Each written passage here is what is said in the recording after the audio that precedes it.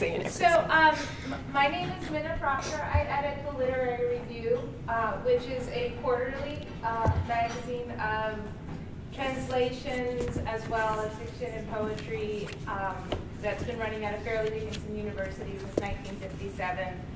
I also edit, I also write, and I also translate from Italian. And the panel today, it's not a panel, it's a conversation or a round table of editors. And I'm going to introduce our panelists, but just so you all know you're in the right room. And that I'm hoping that you as a listening audience group will help us guide the conversation, because we're here to serve your needs in terms of what you want to know. So I would like to have your input on what you want to hear from us.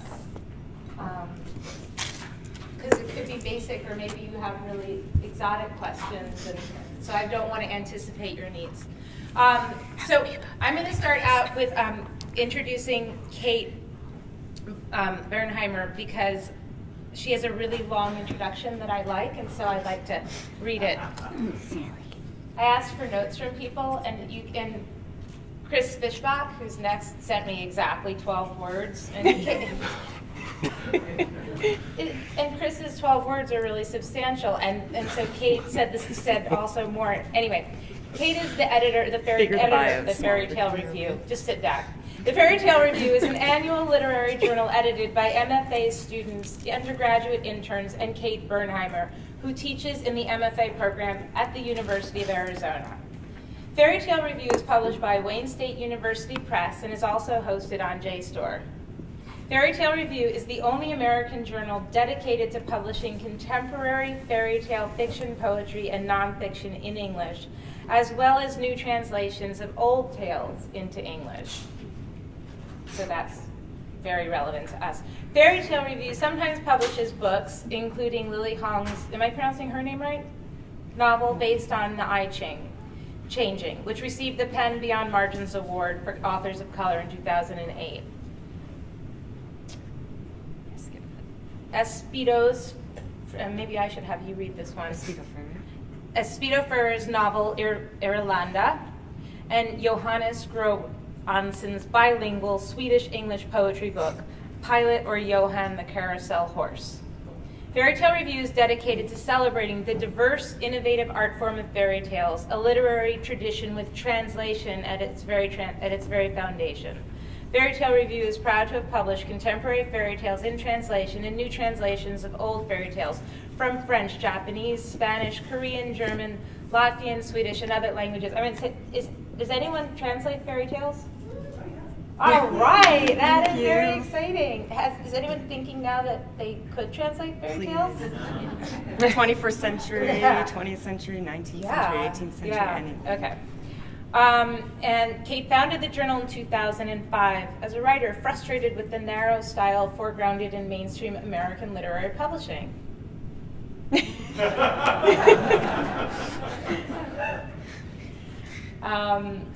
And which excluded a diverse range of international approaches, and as a reader enamored with fairy tale literature across the centuries, a body of work she has only had the gift to encounter because it has been translated into English.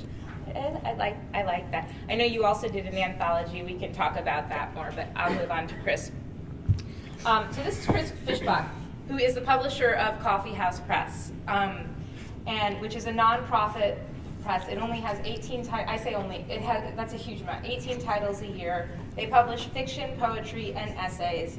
What's interesting about Chris joining us this year at ALTA is that their first translation was actually done in 2014 with Valeria Luiselli's book Sidewalks, and now Coffee House is correct me if I'm wrong, Coffee House is starting to bring translations onto their list. Their focus is Latin American literature, right? Yep.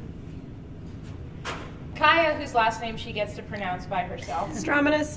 Strominus from Open Letters, which she's the editorial director of Open Letter, which is out of the University of Rochester. It is also a nonprofit literary translation press dedicated to increasing world literature for English readers.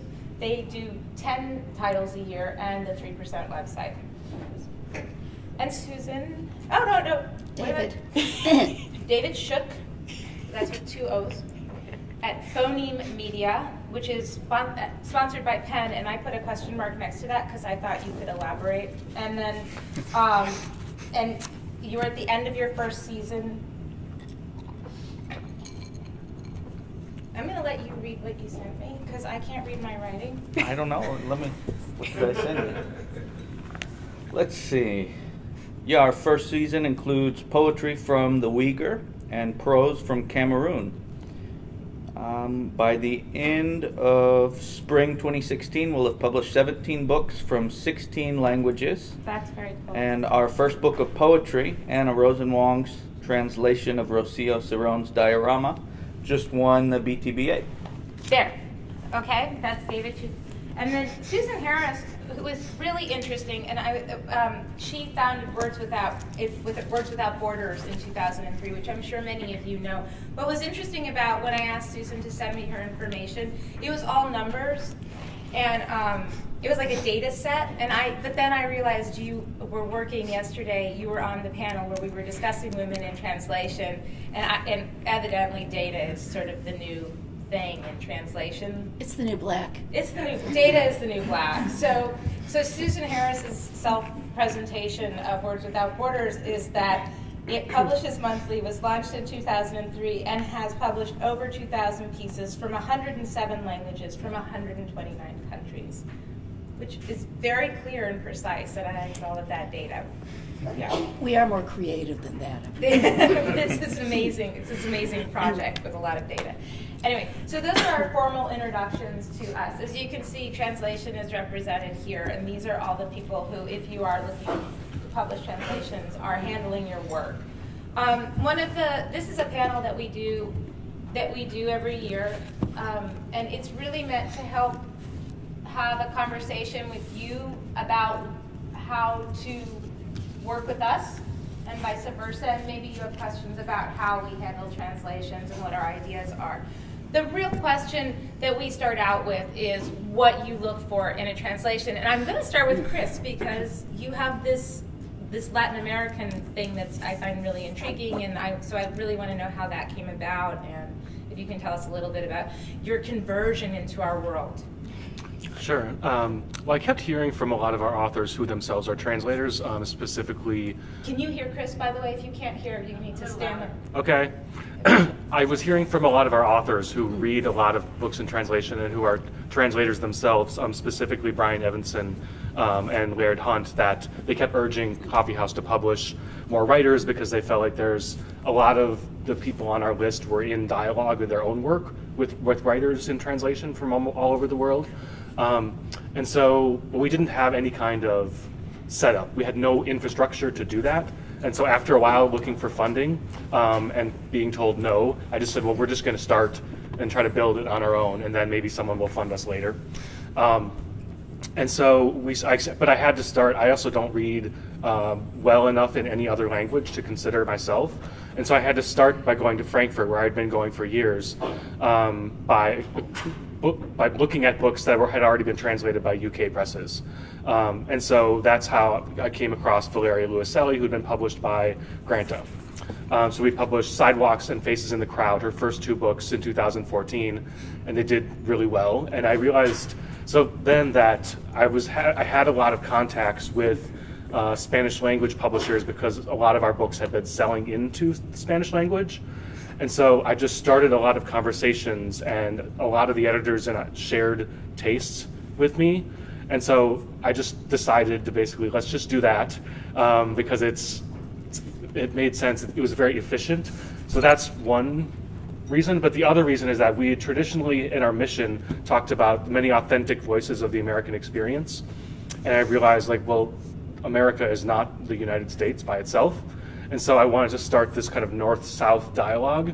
And so we then acquired more books written in English by Latin American writers, and then more Latin American writers being translated. And so I'm interested in the conversation back and forth, and then also kind of across how Latin America and the Americas have conversations with both over the Pacific and the Atlantic.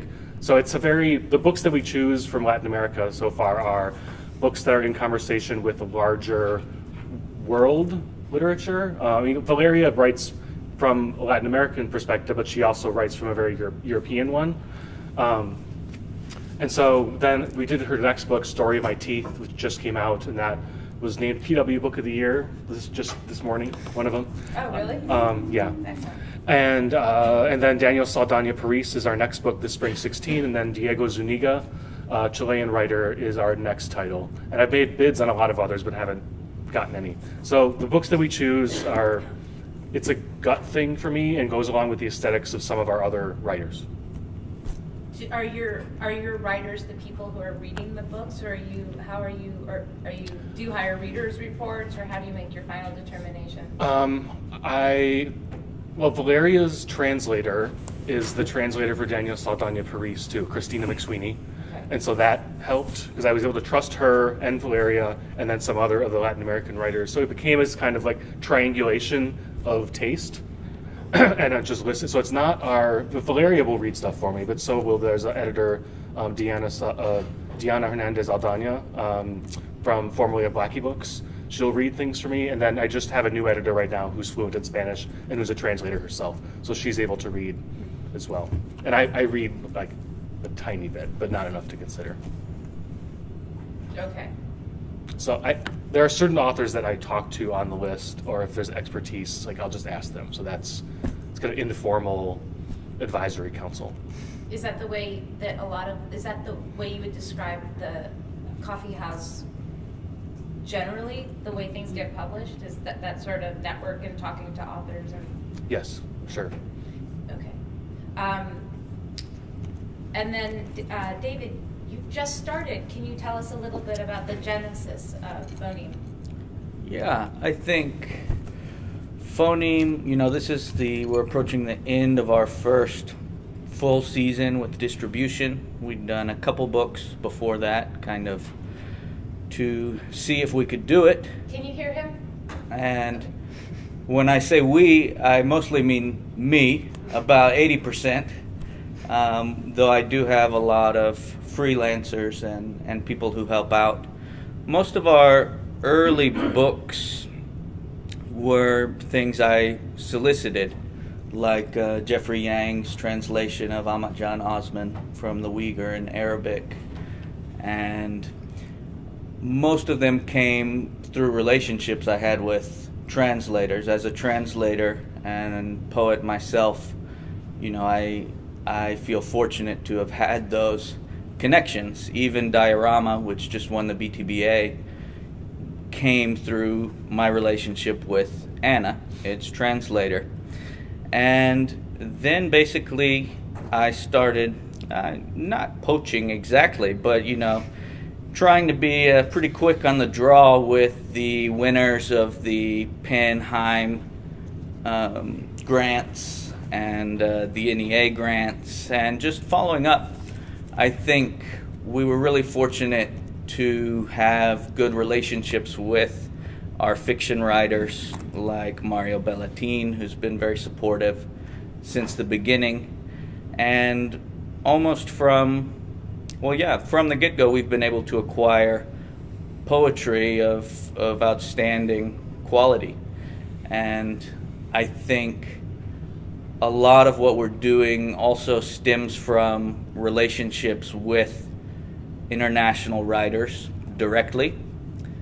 In my former life, I worked in community-based development in East Central Africa and Latin America, which allowed me to meet and interact with a lot of these writers. Roland Ruggiero, whose debut novel we're publishing in March, which will be the first novel from Burundi to be published in the United States. That project came through my friendship with Roland, which started 5 or 6 years before Phoneme did. So a lot of these books have been really gestating for some time. Susan, you're kind of you're a real veteran at this point, even though I feel like Words Without Borders was just invented. It was just like it was just yesterday, and there's like, oh my God, there's this really cool thing. But it's now since 2003. Right. So what's your perspective, just sort of listening to these new evolutions, and what can you describe what you're doing? And I think one of our goals from the very beginning was to present work that has not been not only individual works, obviously, that have not been available in English, because we do only new translations, but also to introduce work from languages and countries that have been underrepresented in English. Our first 3 issues were Iran, Iraq, and North Korea, i.e., 3 of the axis of evil, and that was very intentional, because when we know countries through a strictly political prism, as we do so much of the world, we miss the essentials of the culture. And as a literary magazine, we're not political, although of course obviously anyone working in translation is doing highly politicized work. But we're not taking a stand. We're not being naive. But we're simply we're giving these voices and giving the English language readers the opportunity to experience more of the world than has previously been available. Much of our mission is not only obviously not along with introducing these languages and countries and cultures, we're also very committed to introducing writers who have not yet been published in English, and who are, for that matter, often emerging in their own languages. And part of what we're dedicated to is to finding these authors a home not only in our pages, but also in book form. And we promote very actively to publishers and editors in the field, and try to find good fits for work that we publish that we do feel has legs in English.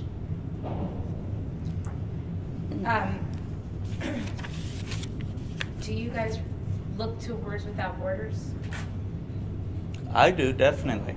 I have. Probably an unfair question. It's totally an unfair question, but Oh, they're awful. I feel like we can just ask a lot of unfair questions, and then we'll expose ourselves, ALTA. and then we'll put ourselves back together and go out into the rest of the conference. Absolutely. I mean, in terms of your mission, like you do reach out to publishers, and that's fascinating. David, the novel that David mentioned, Roland Rogero, we published an excerpt from in, I think it was either July or August. I have no sense of time. But this, the serial monogamy of the monthly magazine is really, really exhausting. But if you would like a taste of this novel, which based on the excerpt we published is fabulous, you can find that in our pages. And that's the kind of interaction or cooperation that I really like to have. We publish excerpts from forthcoming books. We also publish book reviews, which, again, with that.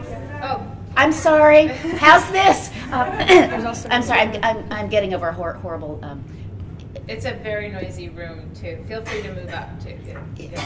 I'm getting over plague, but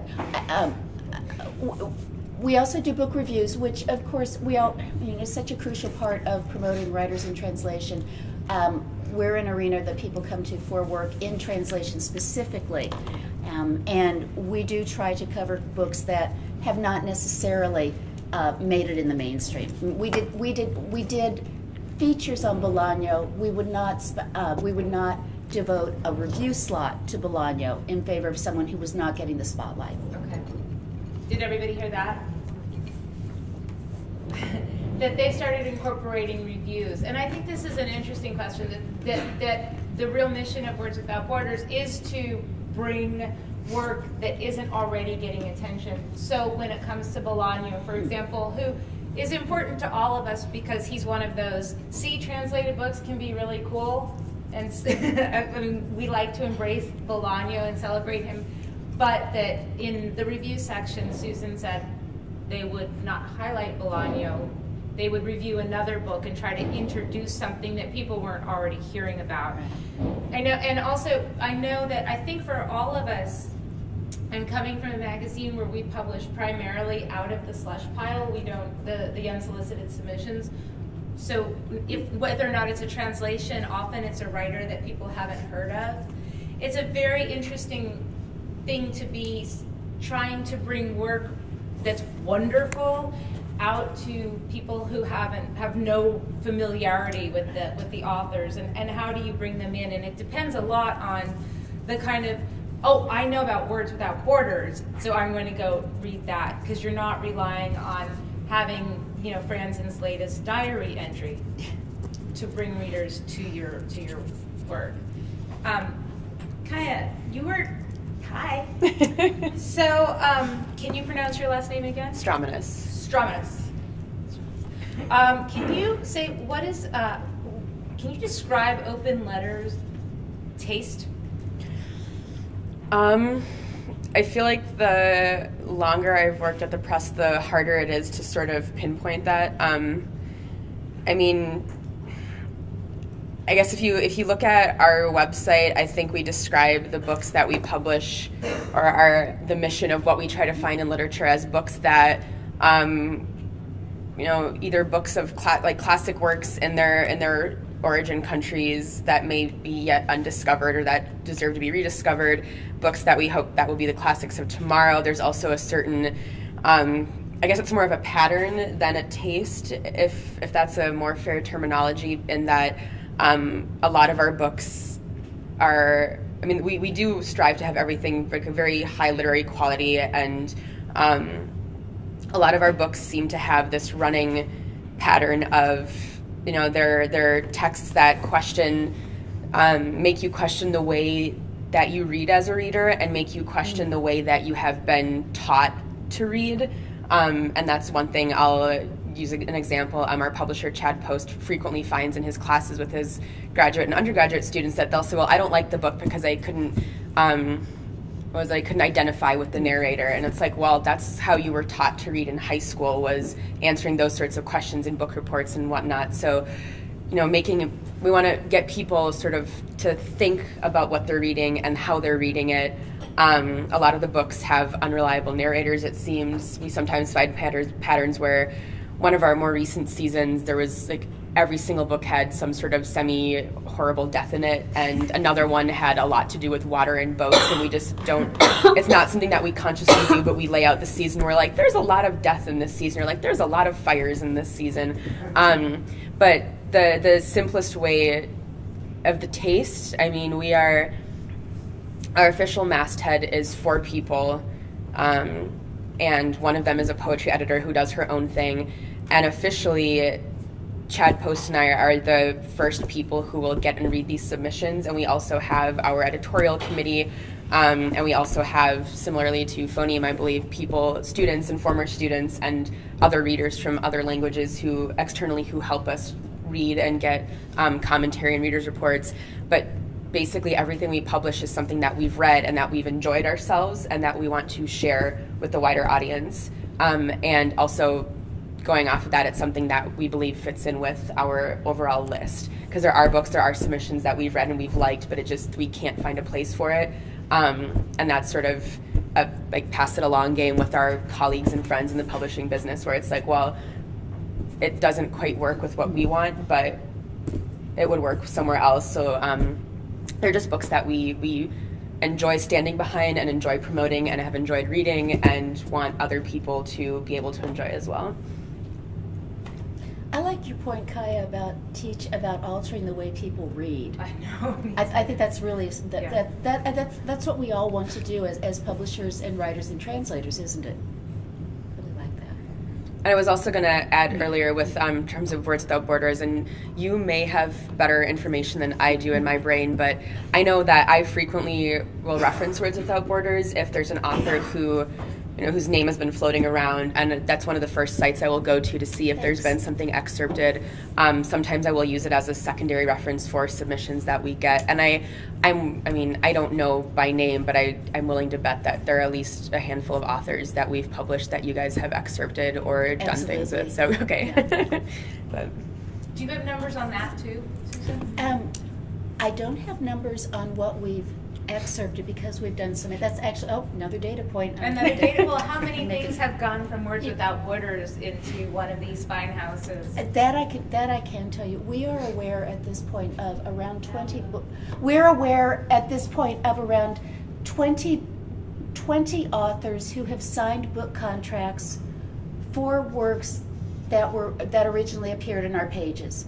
And in some of these cases, the cause and effect is perhaps not 100% direct, but in other cases we advocated, we helped one author, we set one author up with an agent, and that ended up very successfully. So again, we have a number of possibilities in the pipeline. And I should add too that some of these books are not only going into English, because we're read all over the world by people who don't necessarily read text in their source languages but do read English.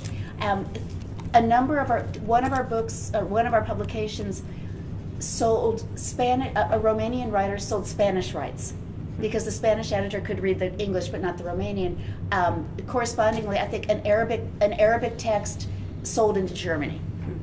So it's this notion of not only changing the English language market, but also making things available in other languages as well. With the fairy tale review, how do you do people come to you, or do you go looking for them? Do you have fairy tales that you want to be translated? Are you going to come sit up here?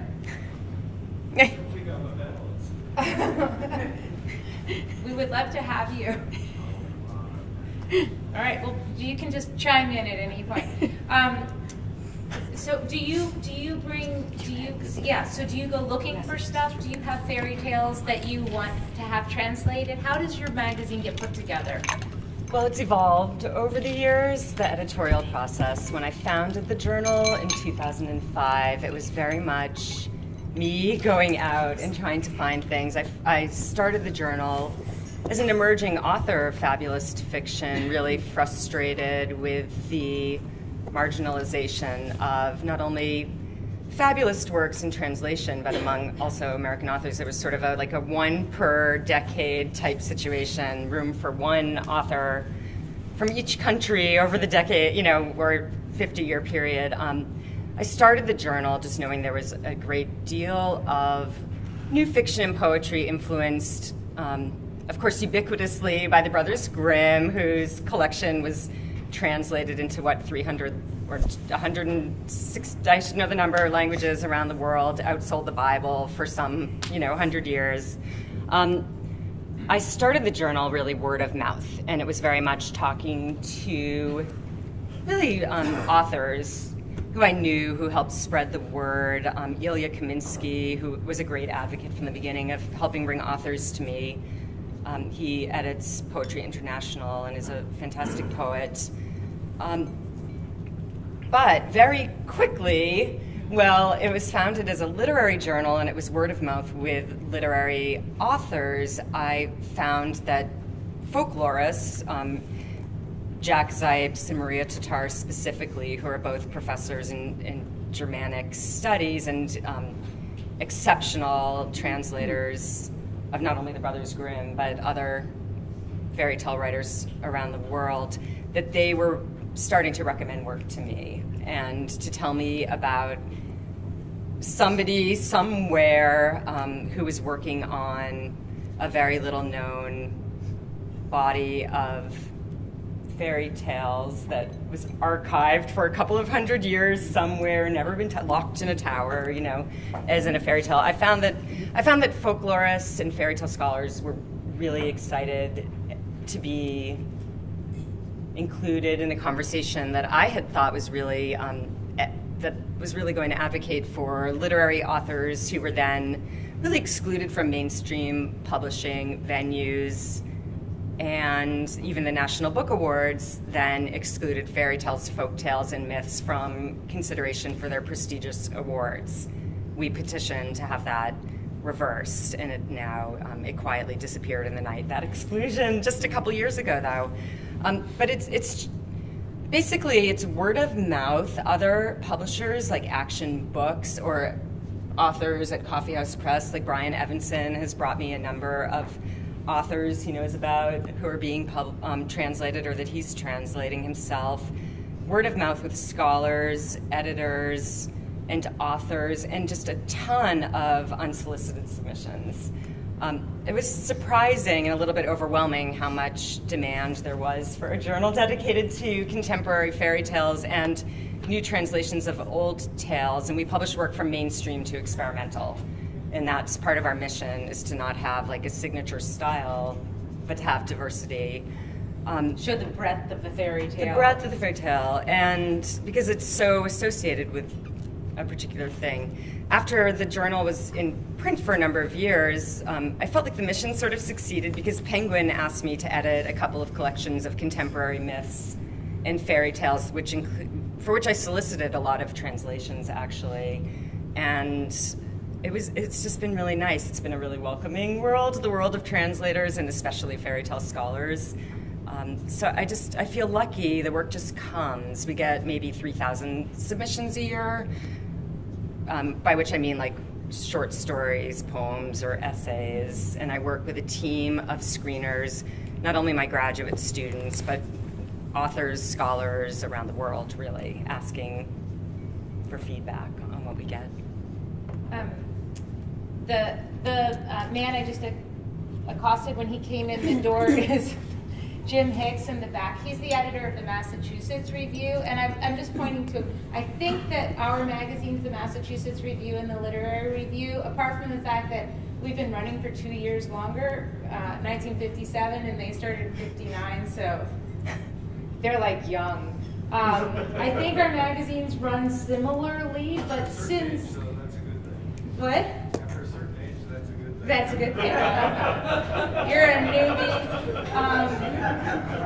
I'm just pointing him out because one of the things that just has come up repeatedly, and you may have noticed, is that all the editors have said, I knew this, there's a lot of word of mouth and knowing people and networks, and since if you don't know one of us, then the way you would get to know us would be here at ALTA, so you can get to know him too.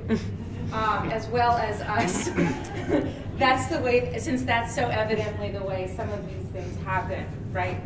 So before we get to that, how do you get to know you question and be your trusty advisors or whatnot?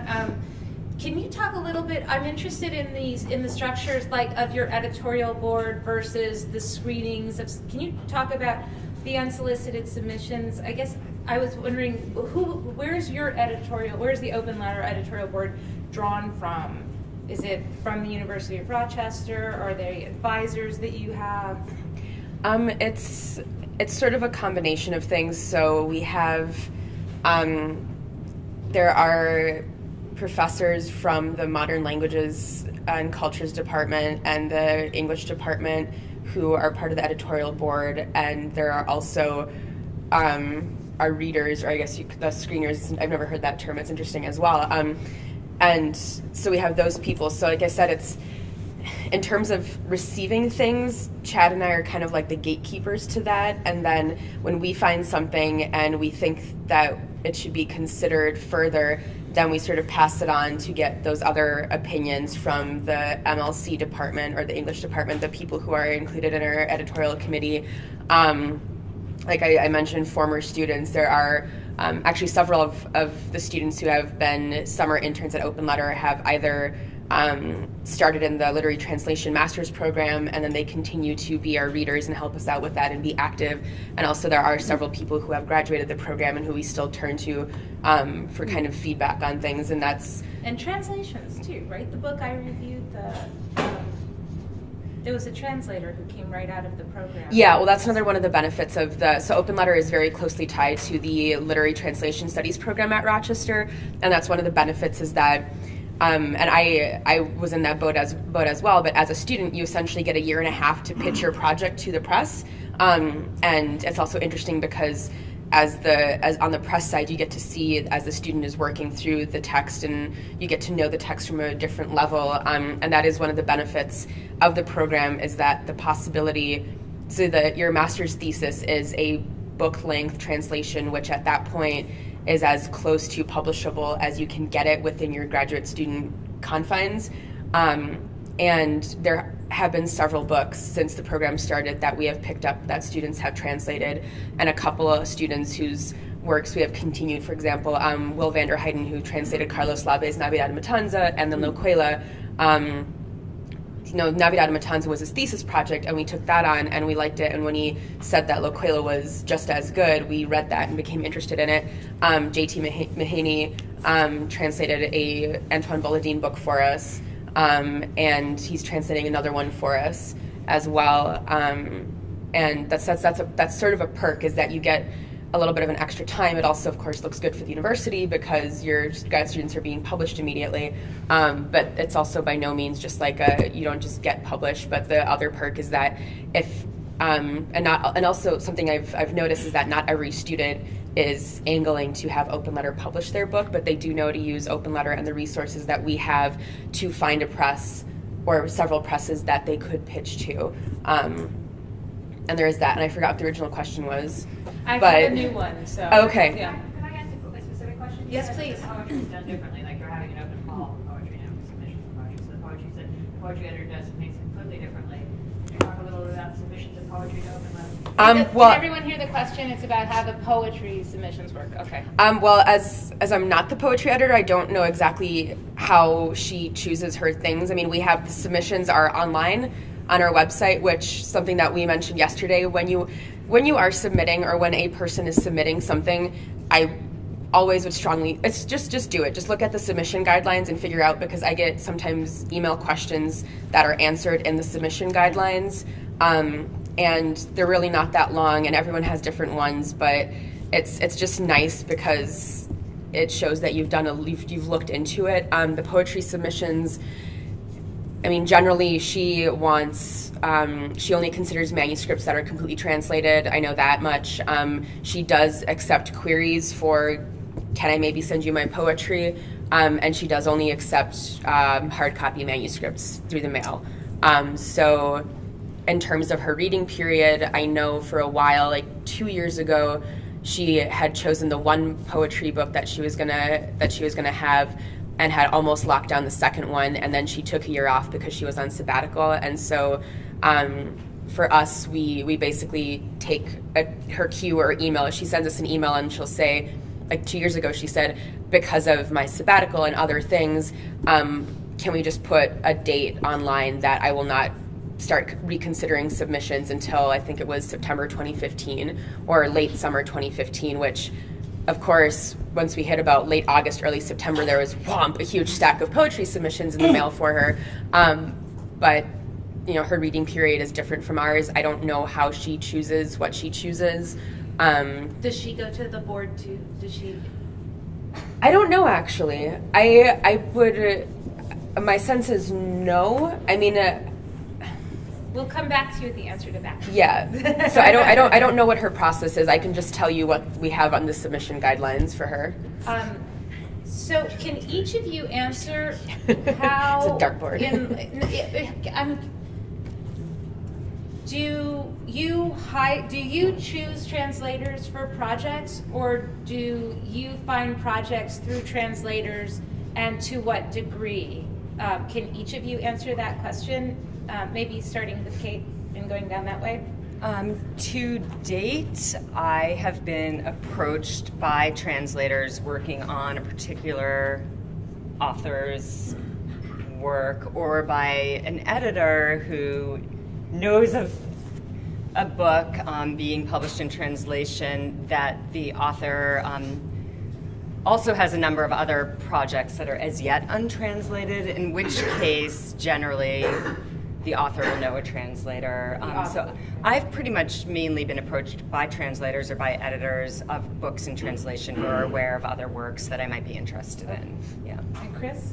Well, Valeria or agents. Yeah. Valeria came with a translator already, and so did Daniel. And then the Diego Zuniga had already been translated by Megan McDowell, and so I have not yet had to go find a translator, but there some of the books that I bid on that I didn't get, I would have had to do that, and I would have been that's probably why I'm here. also to meet people, and so I can, get a sense of Yeah. the Spanish speaking translations. Right. Yeah. But I would do the same. I would just do word. I would go to people I know and trust, like who are some good Who translators. should I, yes, Yeah. who should I come to? I think we have the similar situation where there are the projects that come in with the translator attached. Sometimes I know with the ITHL in Israel, they take care of the translation and then they just sort of give it to you and it's done. So you don't really get to choose in that sense, but we haven't had any problems. They've been wonderful. There are other projects where we've found the book and then either found the translator. I can use Volodine as an example. Because I think the student JT had been interested in translating it, and because we knew Jordan Stump had worked on his work previously, there was a discussion with Jordan of, oh, is this something that you're working on? And Jordan's like, no, it's cool, he can do it. And then I know that they had their translator discussion about it, so it's a lot of also word of mouth from other translators. If there's a language pair that we know a translator, but we also know that translator is swamped with other projects, we will very likely go to them and say, do you have any recommendations? Is there anyone who you would, recommend or trust who could work on a project like this? So it is mostly word of mouth, but I feel like for the most part, the projects do in some way. So you really get a mix. Books that come in from translators and books that come in other languages that are just looking, that if you like them, will need translators? Yeah. Is it like 50-50? Yeah. Okay. I'd say for phoneme we're about 60-40, with the 60% being books that are brought to my attention by translators. Right now I'm looking for a Lingala translator for a novel, so if any of you are working with Lingala, please do let me know. Did you all hear that? Susan? In our case, we also have both. When we're doing an issue, for example, we do more or less an annual Spanish language issue from one of the countries, and when we get a batch of work from the consulting editor for that issue, we often have to place that. Now, in our case, we have an extensive pool of Spanish translators, so that's never a problem. In other cases, when we're working with a consulting editor, she will not only have the connections with the literature, but also the connections with the translators, as was the case in our November issue, which will be Cambodia. We'd never published Cambodian work, anything from Khmer, and we had no contacts in the field, but she did. So those are two examples on either side. For the literary magazine, for TLR, and correct me if it's different for Massachusetts Review, but all of the work we publish in translation is coming through translators who submit to us through the submissions process. As far as I know, we have never had a piece in another language that we then commission a translation for, which is financial. Occasionally we'll have a serial that'll come to us already, like from Open Letter or Archipelago, that will come already translated, but otherwise it's the translators who generate our international work. Is that the same with the Massachusetts Review? It's almost always that way. A couple of times I've begged somebody who's probably in this building somewhere to do something for us, and it is kind of begging because we pay practically nothing. And another time I went to the Women in Translation panel, not the one here, but the previous one in Penn, and I thought that Veronique Pajot was so incredible that I said, send us anything. And then I found somebody to translate that. So. Yes. I have a question about publishing like contemporary people as opposed to people that are already Excellent. dead. Okay. Yeah. So I've been working on Louis Aragon's, a friend of mine who was working on Emilio Prados. And we find that a lot of journals and publishers are like, they say only contemporary writers. And I'm just wondering, like, I just wonder what the rationale is behind, only contemporary writers in translation. I wouldn't answer that way for TLR. unless it was a work that, if it's a retranslation, it has to bring something really interesting. But contemporary writers, that has to do with the mission of your publishing house, and it's not necessarily the case for all of you, right? No, we like dead people. You do dead people? Yeah, You do dead people. We publish a lot of dead people. Yeah. Princeton has a series called Oddly Modern Fairy Tales, and they're bringing it's great. They're bringing out a lot of writers who have been overlooked over the centuries. Widening, so. More zombies. Yeah. What about you guys? I certainly am open to reading dead guys or What dead about dead ladies. Get girls. I know dead guys and ladies. girls, Yeah. So far, I think I've only published one fairly recently, dead guy. But it mostly has to do with conversing with the rest of our list and kind of making sense within the broader scope of what we're doing. And I think because most of our books are so contemporary, it has to be the right fit. Susan? We publish contemporary lit. That's our mission. Yeah. And that's, there are lots of places that don't. Do dead people and Oh, well, contemporary does have rather abroad? it's a flexible category, but we don't even really have a year cut off. But certainly we have. The deader the better. But I think we. That's a translator joke. Yeah, it's for securing rights. Nothing like public domain to free up that budget. But we certainly have had contemporary writers who are not still actively writing, to put it politely. Yeah. So there's a mission statement. Is that your question though? You're just curious why we all care so much about contemporary literature? Yeah, I was just sort of wondering. Well, I guess it goes to really what is the definition of contemporary? Louis Argonne, he died in 1982, something like that. He's a very revolutionary writer in terms of the way stuff is getting written now. So in a big way, I would say he's completely a contemporary writer.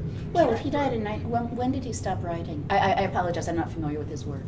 I think he wrote right up until he died, so we're in the 1980s. Well, again, if that were something that fit in something else we were doing, certainly I would not reject it. When we say contemporary, we don't do 19th century. We don't even do really first half of the 20th century.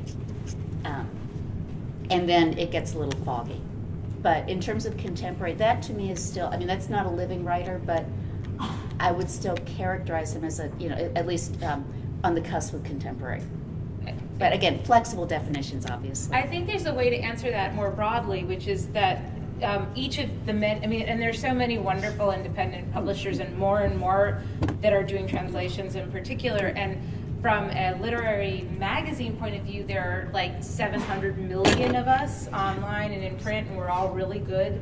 That each press has its own identity, and I think that when you're looking to find a place to publish whatever your work, you should be working on what's in your heart to work on. I'm not having trouble publishing stuff. I'm just worried. I just wonder, is there sort of as a general question, is contemporary stuff more interesting to readers in the point of view of editors, or not? I think it has to do with who your readers are. For example, when I'm editing Fairy Tale Review, my mission is to reach as many readers, both general and scholarly, as possible. So I'm trying to sort of proliferate the scholarship around a diverse pool of international authors working in the fairy tale tradition, whether hundreds of years ago or today.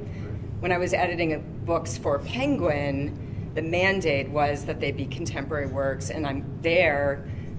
The marketing of that book, it's a machine I know nothing about, and I think the mandate of the publisher is very different, and so the model by which they're looking at what they're doing is different. If it's not a reprint series, if it's not a translation, so it has to do with the mission of the place. I think that's what was whatever the assumptions that machine was working on. That's really my question. Yeah. Chris, do you have a... I think I come to translation from a Frankfurt point of view, and so because having gone to Frankfurt for almost 10 years, like that's. Does everyone know what Frankfurt means? So the Frankfurt International Book Fair, where it's everyone and editors meeting and selling rights to each other.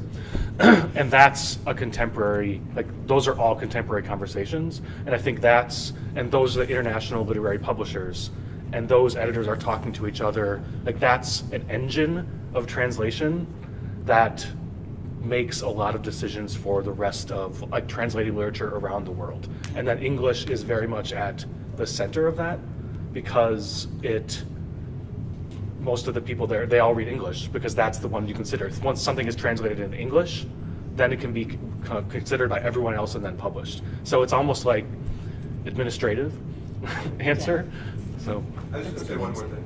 I think it's a kind of historical provincialism, that all this emphasis on contemporary stuff, and that's all. I just looked at that. I disagree, because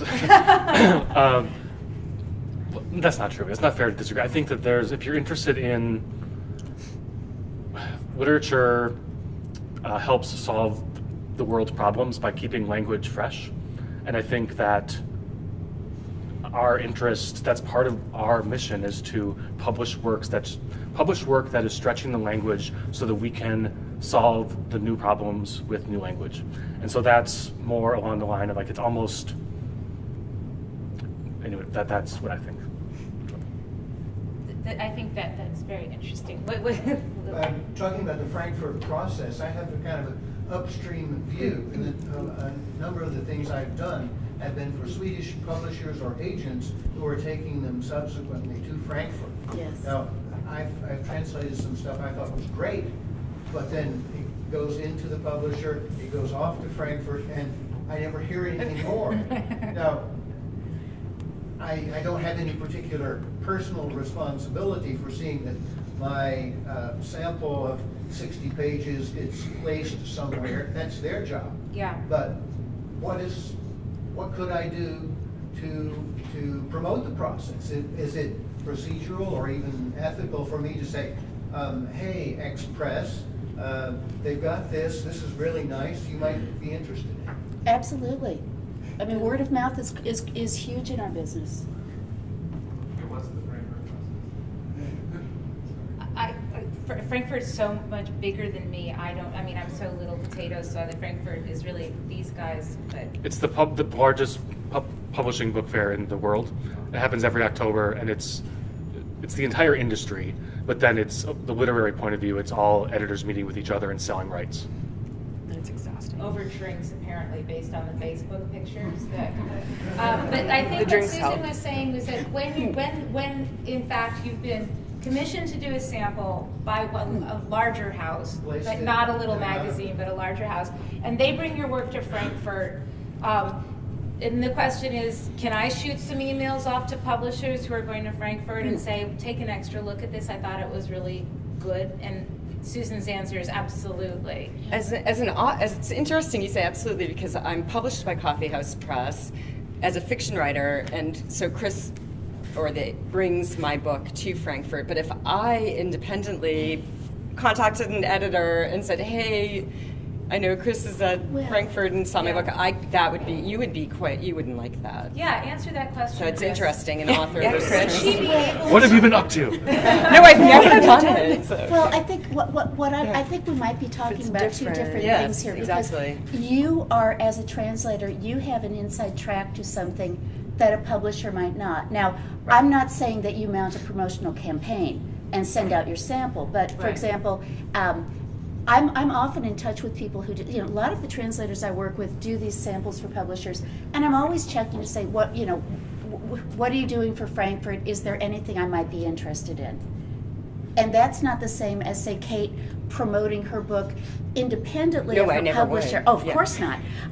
Promoting a book independently of the publisher. And obviously, what you're doing is just alerting someone who might be interested, and you're not cold calling. You're talking to. I mean, I'm assuming you're talking to people who there's a reason that you might be interested. But again, you do have no. You have no. I hate this expression, but you have no particular skin in the game. But if it's something you feel would benefit, this sounds so self-righteous, but would benefit the community. Well, Lola, you do so many samples. Well, I would assume that publisher would welcome as many Exactly. possible, Any help. you know, Yeah. spread the word as much as possible. In fact, I have agents asking me to sort of do their job for them. Oh, yeah. That's Well, 'cause- fine. So I think, yeah, if you know of some publisher or I think they would almost always welcome that. Because that's just the submission process. That's Absolutely. that's just the definition of a submission process. Is that, I mean, I've done some samples for the Latvian Literature Center that I know they've taken to Frankfurt, but as a translator myself, I don't. That's just part of a submission process. So the Literature Center has it, and I don't have a contract. There's no contract. I've just done sort of a pro bono, like, you want to take something to Frankfurt. I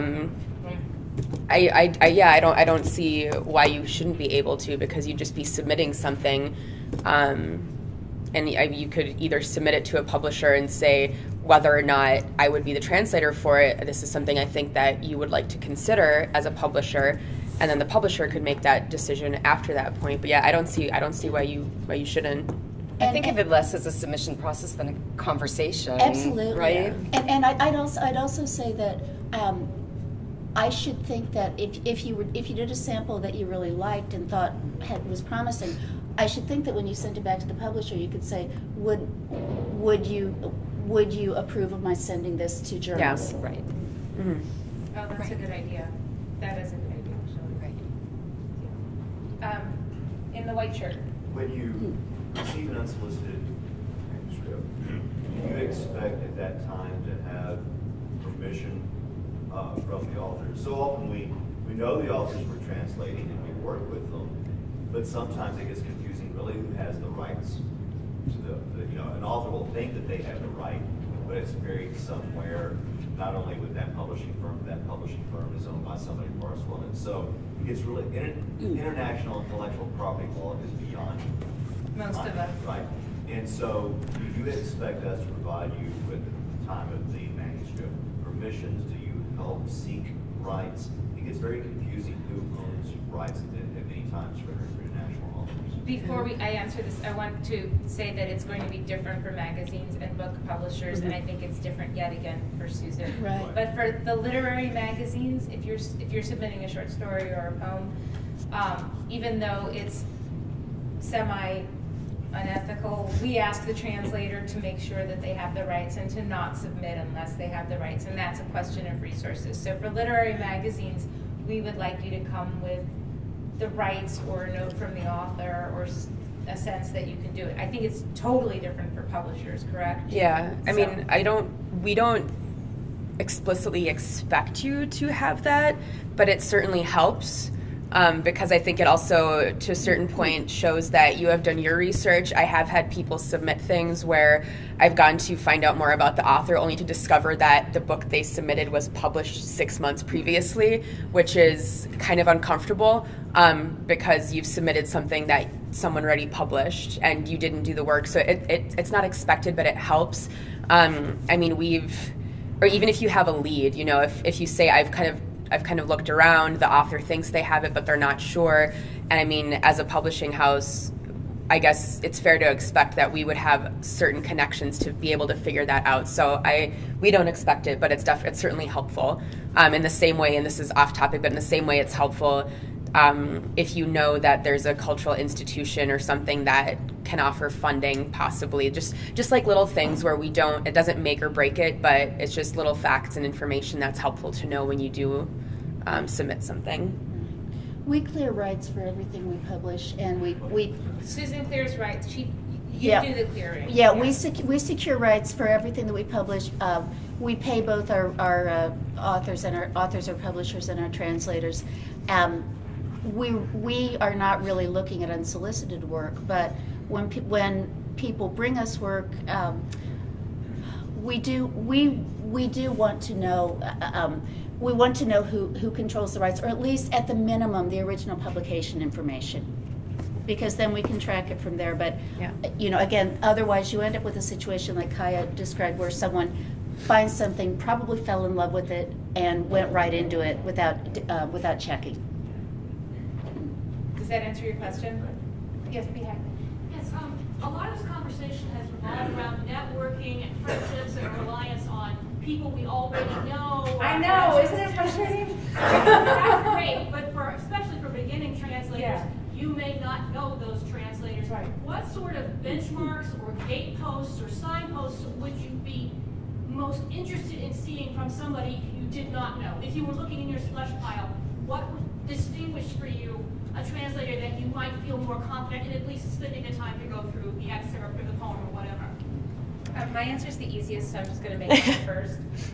For a literary magazine, I, for example, don't even read cover letters. I go right to the submission. So I'll be looking at the work before I look at anything else. So the only benchmark for our process for submitting and being accepted has to do with whether or not we like the work and it fits into what we're doing right then. And we don't care if it's the first thing or the 10,000th thing. We're looking really at the work, and I think is that true for the Massachusetts Review, more or less? Yeah. And so I think that that would be true for 100% you too. So we don't, and people with literary magazines, we're always really pleased when it's a debut project. It's a first publication by someone. It feels like a discovery. Those are our little amulets of pride we get to wear. So for beginning, that we're totally open. There's no benchmarks. I think for you guys, when you're looking for new translators, that's a different matter, right? I think if it's something where I would be hesitant to commission a translation from someone I had not worked with, but I would not be hesitant if that person came. And again, this goes back to networking. I'm sorry, this is the way the world works, but. People who have gone through, say, the BCLT's workshop training program, or sorry, what training program?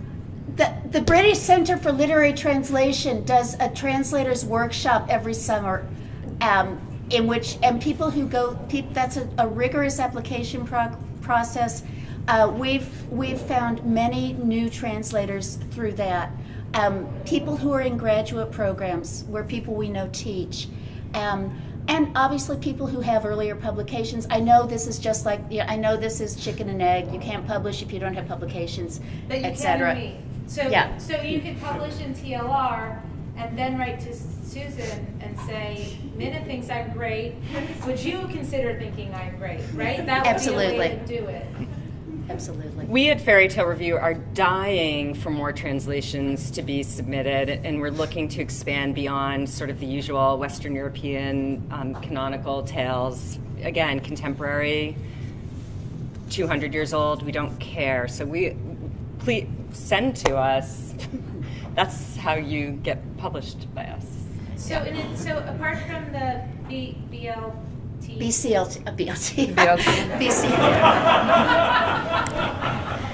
it lunchtime yet? Yeah.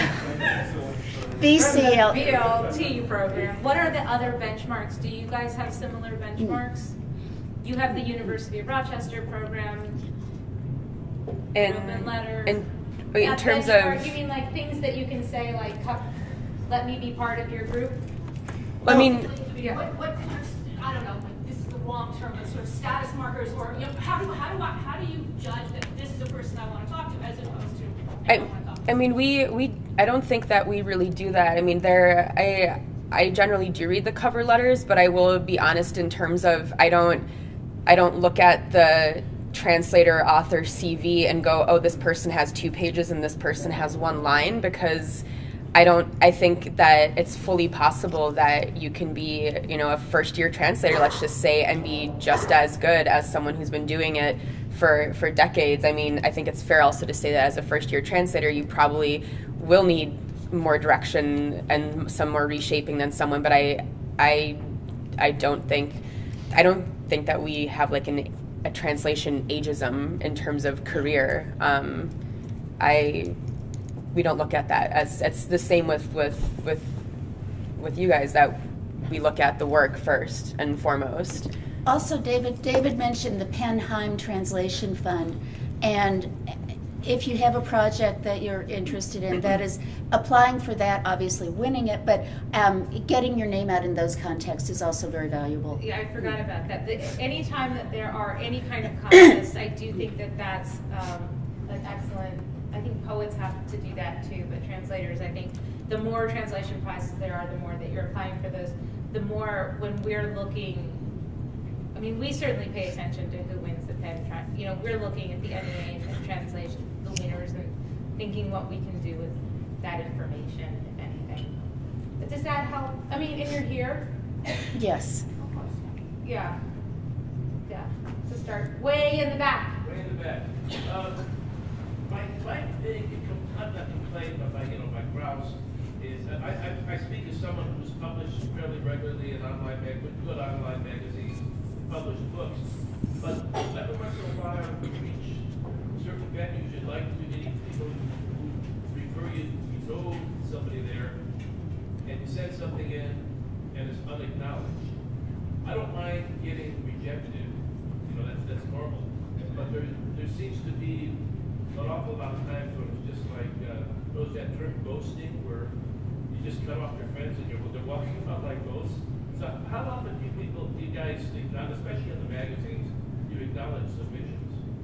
So we have, I hope I'm understanding your question, and I think I have an answer, which is we have an online submission process called Submittable, and when you submit, it auto-generates an acknowledgement that we received it. I think you're not talking about the auto-generated response. Yeah. So we're very slow, and so frequently you may think we haven't answered you, but it may just be that you have to wait another 5 months. I know there's some people in here who are still waiting to hear from me from like 2 years ago. 5 years. The most of what we're talking about are things that have really no commercial benefit to this. You know, people are contributing in the old sense. You're not getting anything back for it except, you know, publication. Yeah. And it's almost like there's a bunker mentality when you're saying 5 months. I'm not going to submit. Yeah, and it's a very reasonable choice, and I think, in fact, not like you care about our internal workings, and I'm pointing to one of my colleagues at DLR here because we've been working on it, but we're actually, our goal for 2016 is to have a 6-month response time, which has everybody in the office trembling. It's just, and I say everybody, none of us are in the office, we're all remote, and we all have other jobs, and there's a lot of submissions. So it's, all of the magazines are working with very limited resources in terms of reading time, but we're aware that it's, that in terms of respect, we would like to show as much respect as possible to our contributors because they're everything, and the fact that it takes us so long to get back is not something we're proud of, but it is the reality of our process in terms of resources now. And I don't know if you guys have something else to say, and I don't know if that satisfies you. I'm ashamed of it, but I compare it to the old John Cranford jacket, you know, with Australia, and you'd write that, you know, within 4 days, John would be back to you, and yeah, we're interested in this or not, and things like, and there are places, you know, that respond. Yeah. And they're not the worst places to go. Yeah, and some of those places aren't as good as we are, though.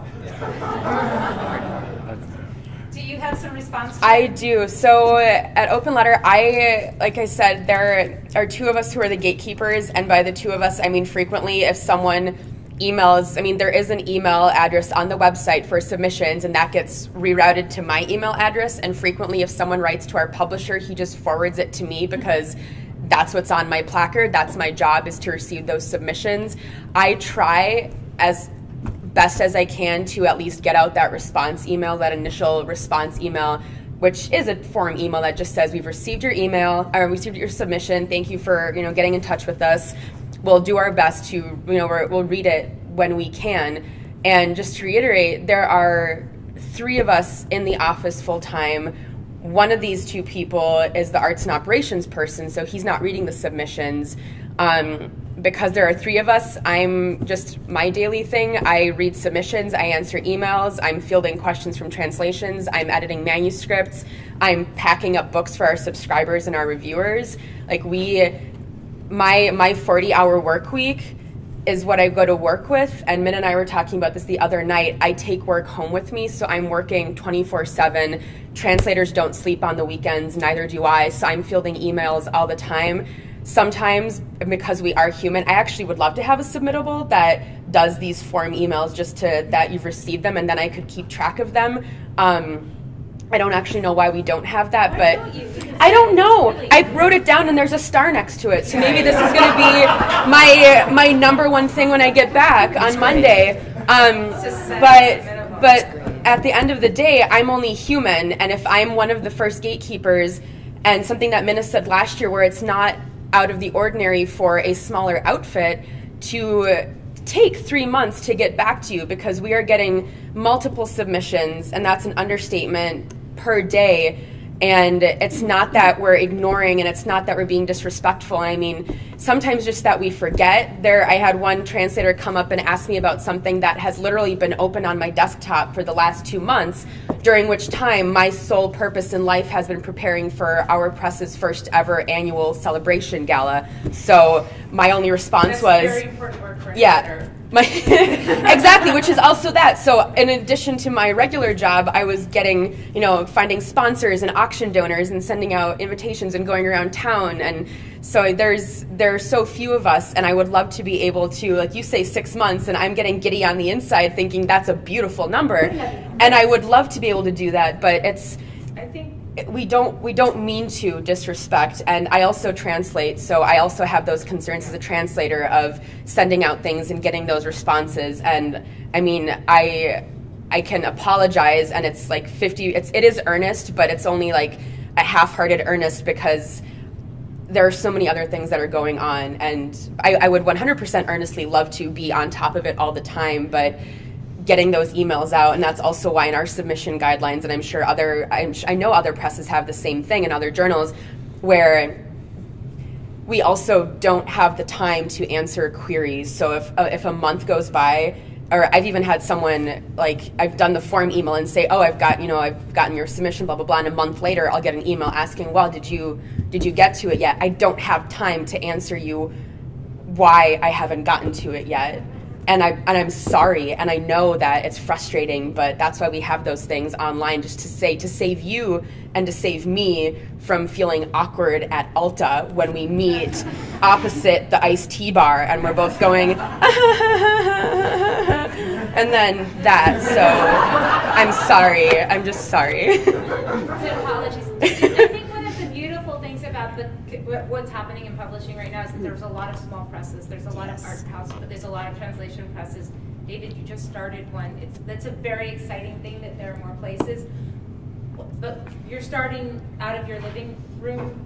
I have an office. Do you know what I mean? But can you describe a little bit? I mean, you just started a press. It's very exciting, but it is your sort of, the resources, even when we're starting these, are limited.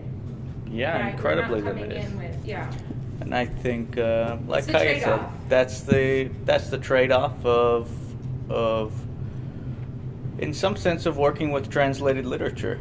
Unfortunately, those of us who are publishing it are doing it because we love it, not because we're cashing in on any secret supply of money.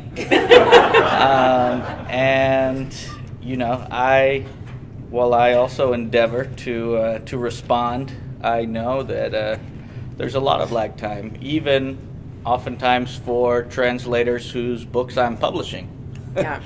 It's just a matter of the hours in the day and the very small, like I said, I do about 80% of everything. I have one partner, and we outsource our design and typesetting, and then I have a single intern, wonderful intern from Pomona College, who actually has serious responsibilities because of our size. But you know, basically, if you submit to phoneme, at some point it has to come through me, and I've only got so much time.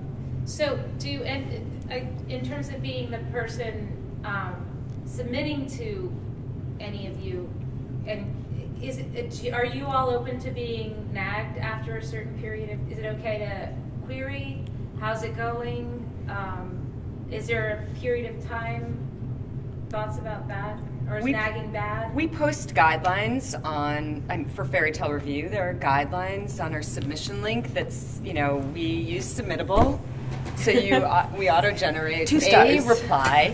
It's awesome. But then the website says specifically 2 things. One, if you have not heard back after 3 months, please feel free to query, which means basically please don't before that. Yeah. I mean, I'm a full-time professor and I edit the journal with no release time, no money, etc.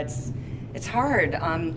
But the second thing that we do, because it can take a certain period of time to get back to people, is we invite simultaneous submissions, which means if you submit to me, you may submit anywhere else that accepts simultaneous submissions. Mm-hmm. The risk is that we might lose fabulous work because we didn't respond quickly enough, but the benefit for you is that you don't have to wait to hear from us before you send elsewhere. And some journals don't allow that. Mm-hmm. It's important to know, but... Chris, do you have an unsolicited process? Yeah, 2 months a year. September and March, I think. September and March, and you open up to submissions. And that runs like a well-oiled machine. No. Like it's the work. Like it's what takes years off of my life. Also, like, I know. I mean, honestly, this is making me like I was like, just sitting here. But like I have so many people to get back from, and it's what I think about all the time, more than money, and I'm in charge of money and personnel. So. Yeah. Are queries okay? I think I have a similar, you know, I say don't query before 3 months, but I'll like you a lot more if you don't query ever. So, you know, and that's, you know, I like being nagged, so... See, I have enough nagging in my life. You have to intuit your editor's personality. I think there's a difference when you say the word nag. I mean, I think there's an art to a query email or a reminder email. I personally don't like the emails that give me a specific time frame, like, well, it's been a month since you wrote to me, and I'm going, shit, where did that month go? Because I didn't realize it was November already. And the ones that just, you know, the ones that are, I prefer passive queries that are just sort of, you know, just checking in. And I think if you 3 months is a good time frame, especially if you understand the inner workings of the press you're submitting to. If you understand it's a small, like I said, a smaller outfit, you kind of do the mental math and think how much can, you know, 3 to 6 people physically and emotionally handle. If 6 months have gone by and you haven't heard, then I'm totally okay with, you know, a passive or just a regular query, because it's possible that it's been behind, you know, my like Excel spreadsheets for a month or for those 6 months, and I just didn't realize. And like I said, we're human, we forget sometimes, or frequently actually. But that's just what happens. So I think the most important thing in your queries is the tone that you use in them. Because if you do send something that I feel is naggy and kind of finger wagging, I'm going to go, that's another month that I'm not going to look at it, because...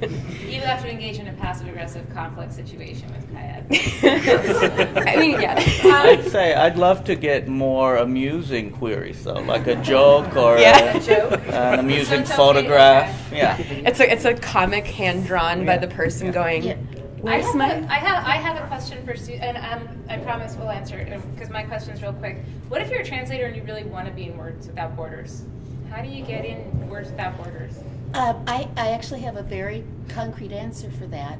Using an example, a couple of ALTAs ago, a young translator emailed ahead of the conference and asked if we could meet, and we made an appointment, and she said to me, I was looking at your site and I see that you have not published anyone from X country, and that's a particular interest of mine. And so we talked about possibilities, and she's put together an issue for us.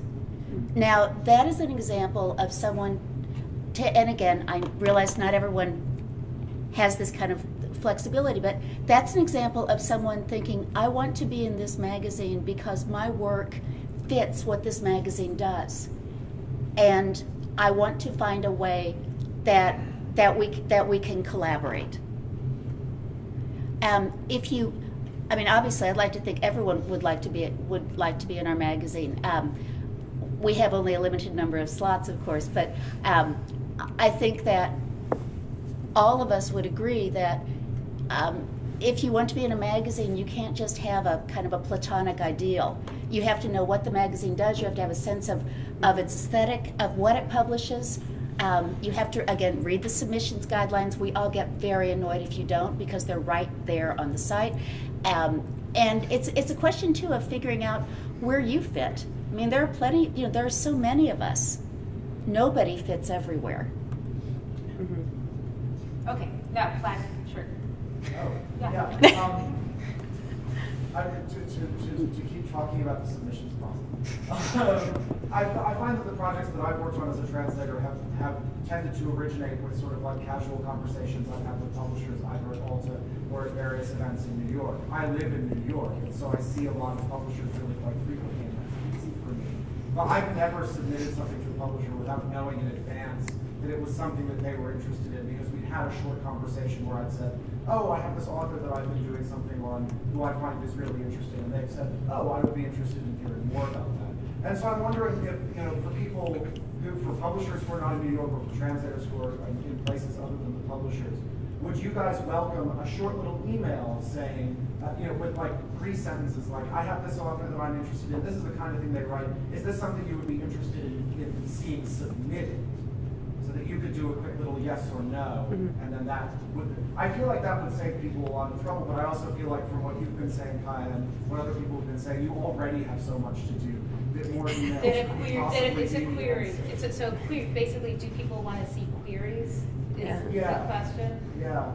In lieu of a cocktail party conversation. I mean, sometimes there are queries that are very clearly, like you're saying, Sean, that there are specific things that that it's like a trigger word for the press that will get our attention, and other times, I mean, in terms of the fiction queries, we talked about our editor, oh, I think she left, but our poetry editor can invite queries, but generally my stance is, I'll look through it, and I think, 95% of the time I'm just going to answer yes, because, I don't have the time to click through wiki links that are attached to query emails, and that doesn't sound like what you are describing, but we have received query emails where it's, this author with this book, and then like 40 wiki links that I don't have the time to look through. And so I'd much rather prefer a simple query like that. And I think generally because we are interested in reading new things, be it for something that we want to publish or just something that I would like to read published by someone else. And for the most part, I think that my sort of across the board answer would be sure, we'd love to look at it, because you never know. I mean, sometimes your query description turns out to be completely not what the book is, and it could go either way. But I don't mind those. I think an elegant, informed query letter that shows that you know what the mission of the press is, etc. I love those, and if it's something I can't do, if it sounds great, I'll refer that person to an editor I know, or forward, with permission, the email to somewhere else. It's a conversation. Yeah, I welcome that, but I might be slow to respond. 2 months. Well, to me, submittable has changed that whole thing, because it doesn't. When I started, it was all query letter, sample, manuscript, and had to do with space and time. But now it's electronic, so it doesn't matter. So I don't care. Like, it doesn't, because you do the query letter, and it just happens to have the manuscript there that I can read further. But that's. But we have to do the translation. No, I understand. For translation, I know it's different, but I mean, like that's just like, but that can still be submitted through submittable, like that, and that's fine. Yeah. Yes. When we use submittable, I can't remember, but there's maybe a comment section. I know some of you said you don't read a cover letter even if somebody sends it, but is it good to give a short description of the work we're submitting, especially if it's an author who's not been published, at least in the U.S. Yeah, okay, so I sometimes don't read the cover letter. That was just a threat. But I sometimes do. So you should always send a cover you should always send a cover letter because, and I think we'll all agree, it's a professional interaction. Yeah. And you should present your work in the most professional light, which means you must have a cover letter and it should be kind of like in English, properly, nice and everything. Get the right name on it, that kind of thing. Not dear Mr. Proctor, but with a translation, and I'm going to defer to Jesse, but I think we do like a little description of who the person is. I don't think you ever need to tell us the plot points of what we're then going to read, but we do like the context for the author. But you don't need to describe the work that we're about to read you don't need to do that for a literary magazine. You might need to do it for a full-length manuscript. Yeah. They're shaking their heads. So for a full-length manuscript, you should give a plot synopsis. For a literary magazine, it's different. Would you want like awards that the author has won, readership, other languages they've been translated? I think whatever's interesting about the author. Okay. If the author is really interesting because they win a lot of prizes, then yeah. If the author is really interesting because they're 12, then yeah. If they're a bear. Yes. Yeah. A bear. If the author is a bear, that's really interesting, so I would include that information. Anything that's like the most interesting thing about the author. We're supposed to wrap up. Does anyone have any more questions? Okay, and we're here for you if you have other questions at other points in the conference. That's our job. I also really have to